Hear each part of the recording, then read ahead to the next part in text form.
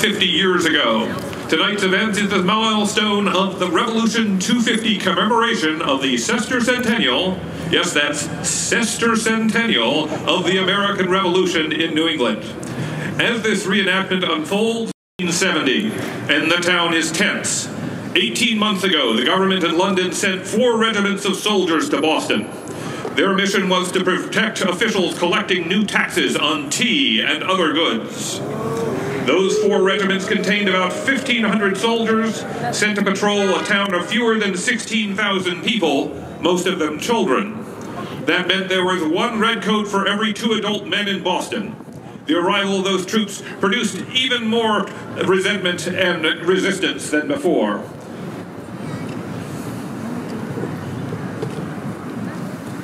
There were countless arguments between soldiers and civilians.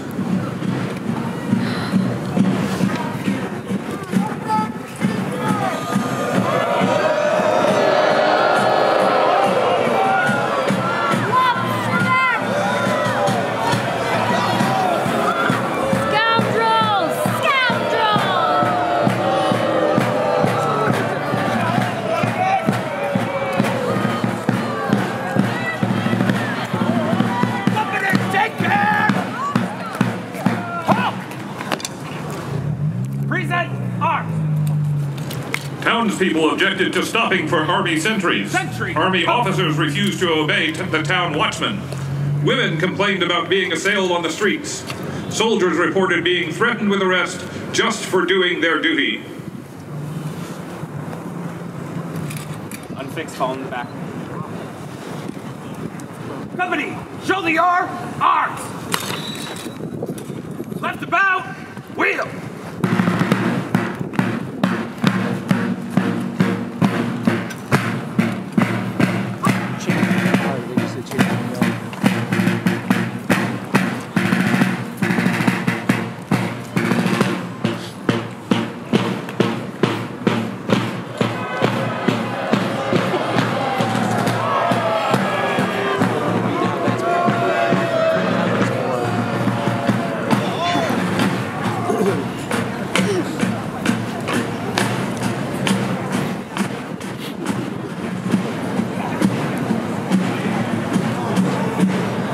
Even after 2 of those 4 regiments were moved to other parts of the empire, there were still fights in the marketplace, fights in the alleyways, and fights on the main road into town.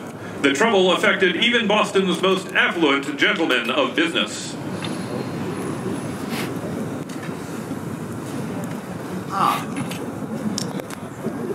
Good evening. Good evening, Mr. Barrow. Mr. Barrow, Mr. Payne. Mr. Payne, good evening. Good evening. How is trade? It's as well as to be expected. Well, given the impositions of Parliament upon our trade... Why, I find it so odd that the merchants who complain continually about their trade in this town are also the ones who at the same time insist that not one ship bring in a single good from England and that no shopkeeper here sell them. Mr. Barrow, you know full well why we do not import, why we have a non-importation agreement. It is to protect our liberties. Oh, liberty. Some people appear to think that that term now means I won't pay my taxes. Sir, it does not mean any of that. You know it well. We will pay our taxes. We just like to have a voice in those taxes. We like to have our taxes levied by our legislators, such as the ones who meet here. You're here. If we are to submit, we will be no better than slaves. Incredible. Well, I must say that having an army posted in our town certainly does not make me feel like a free British citizen. I do not feel safe when these mobs attack our shops. Last fall, a sailor of the Customs Service was tarred and feathered. And look at this unsightly mob that's collected around us. I don't think it was that bad. Bad? My God, do you not remember the mob that tore down the Lieutenant Governor's house in 1765? Does Certainly so. 2 years ago, the mob that burned Commissioner Harrison's boat in 1768. I do not think it is these soldiers who are threatening to break my windows because I continue to sell goods from England. Perhaps not, sir. But having 2 regiments, 1,500 men posted in Boston, 1 man for every 3 adult men in this town, should have been known to the home government would cause problems. Now, Boston is a powder keg and the fuse is lit. It is our duty as British subjects to assist our government in paying off the debt from the last war. Do you not agree, sir? I wholeheartedly agree, but I believe it should be the work of our ministers, our legislators. Gentlemen, we will not solve these issues this evening. Let us take our leave. Very well. Good evening, gentlemen. Good evening. The soldiers of His Majesty's 14th and 29th Regiments have lived in Boston for well over a year. Welcome or not, they have become part of the town population. Some work in shops and manufactories. Some have married in Boston's churches. Others brought their families with them, like Private Edward Montgomery of the 29th Regiment. His wife, Isabella, and their children have just bade good night to him as he reported for guard duty this evening.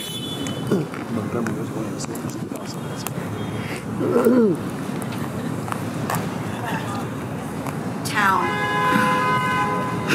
Run along home, love. What did you mean by that remark? I just mean to say that we never asked the soldiers to come here. And we never asked to be here.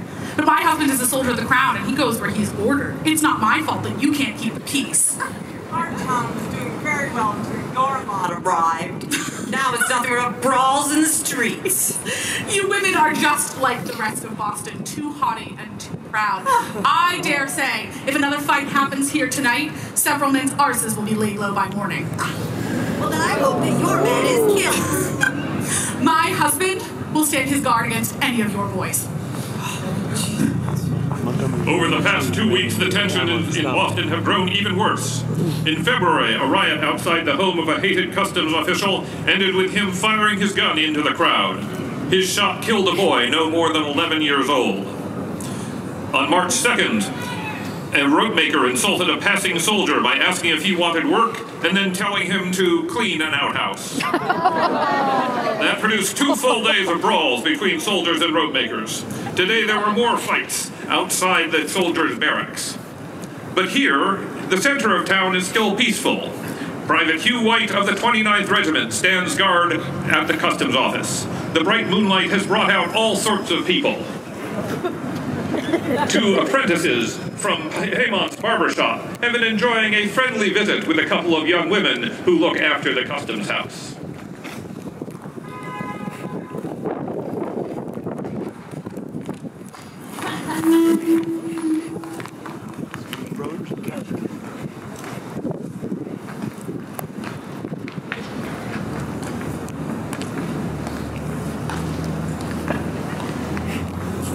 Look, it's Captain Goldfinch.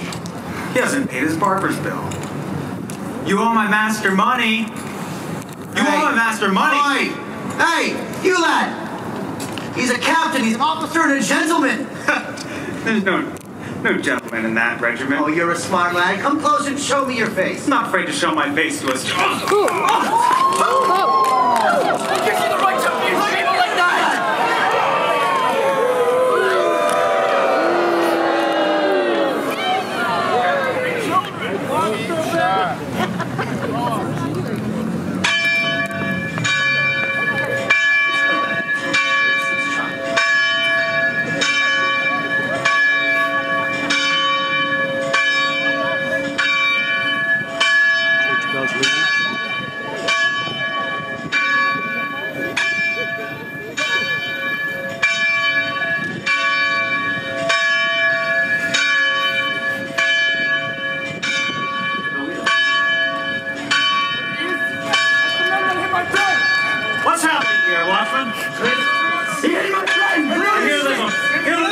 hurry.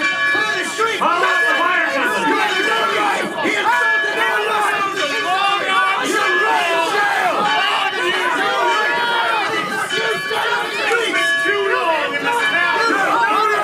Just a bunch of boys.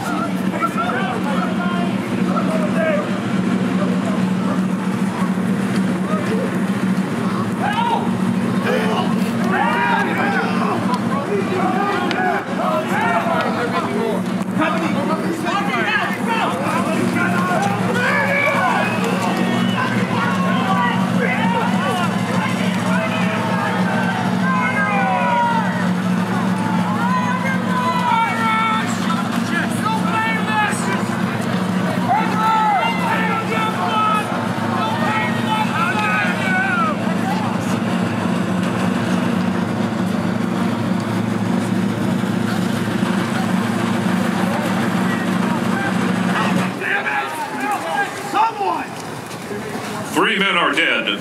8 more civilians have been wounded. A 17-year-old boy at the back of the crowd will die before dawn.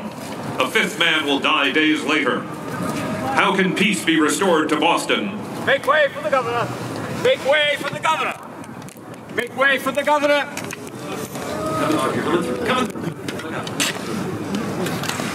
Not our governor. Captain Preston! There is your commander, sir! Governor! Governor!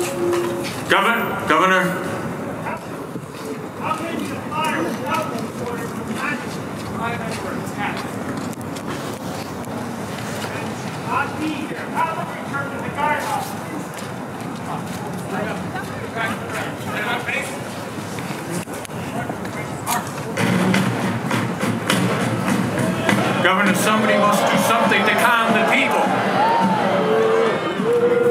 Angry mob again. Any moment, sir. Pray, sir, go up to the council. Speak to the... What can Governor Hutchinson say that's going to quell a mob? What? How can justice be served? This was self-defense! Self-defense! Pray, how can it be self-defense? Where are the soldiers lying in the road? Self-defense? You say it was self-defense? How many soldiers would lie dead on the ground here had they not fired in self-defense?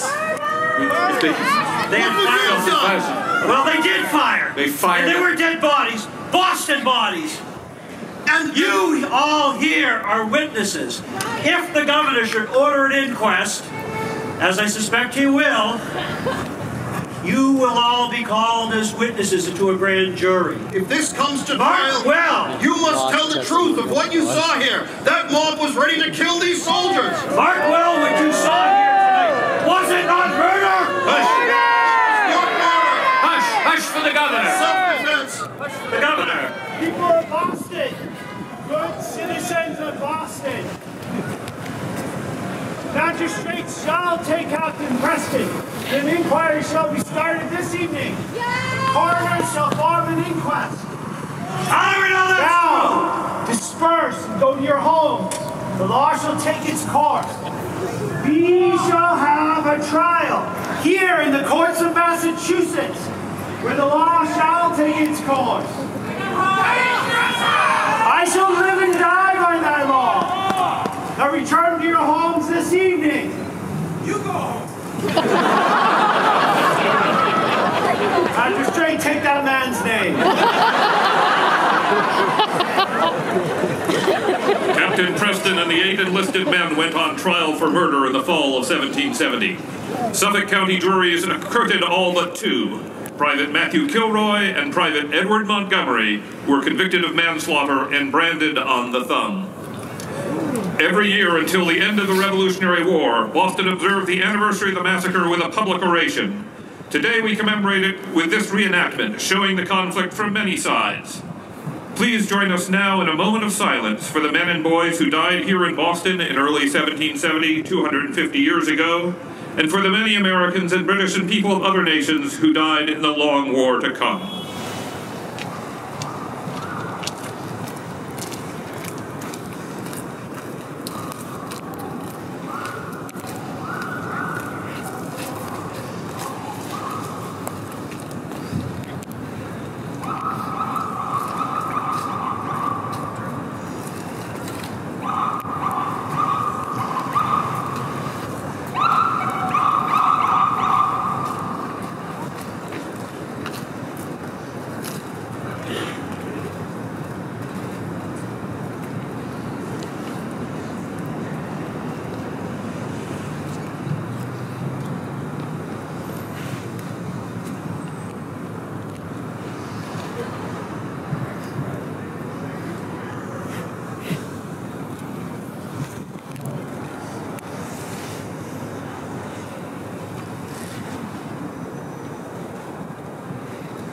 And now let me introduce Nat Shidley, President and CEO of Revolutionary Spaces, our host for this evening's reenactment and commemoration.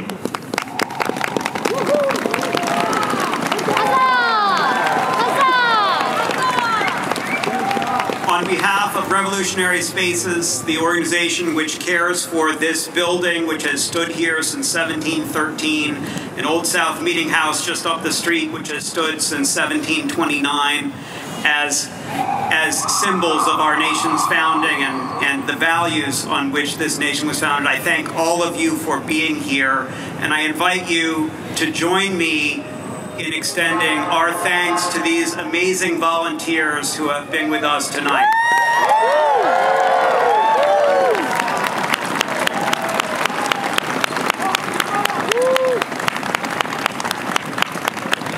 I also want to thank our partners, Revolution 250 and Newport Historical Society, for their work on this, and I particularly want to thank Newport Historical Society's History Space and Elizabeth Sulak, who was the organizer of much of what you saw tonight.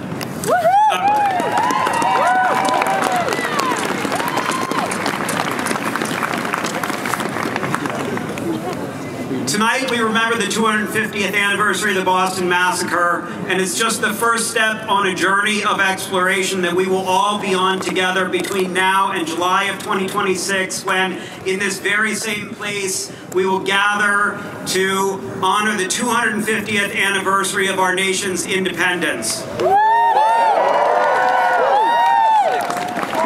These next 6 years are an incredible opportunity for us to touch our nation's founding history and think about the story that it tells us about where we come from, but also who we are today and the nation that we want to be moving forward. So please come back and explore with us. This entire year, Revolutionary Spaces will be mounting programming that explores the memory of the massacre and the way we've used it as a nation to change our understanding of who we are today. There will be plays and public art and community conversations, and upstairs in one of the galleries here in the Old State House, we have just opened an exhibition called Reflecting Attics, which explores our changing memory of Christmas attics, the first to die on the night of March 5th, 1770. This week, on Thursday night, on March 12th at 6:30, over at Old South Meeting House, there will be a program exploring the massacre orations called Sanguinary Theater, an evening with Dr. Joseph Warren and his massacre orations. So please consider joining us for that as well. And thank you all very much for being here. God bless.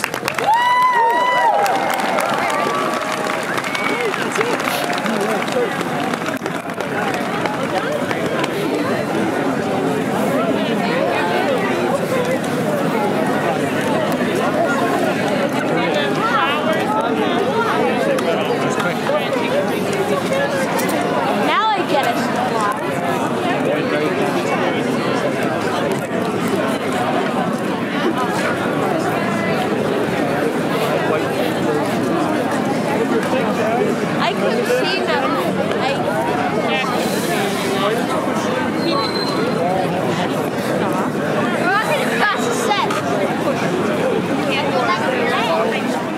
I don't know.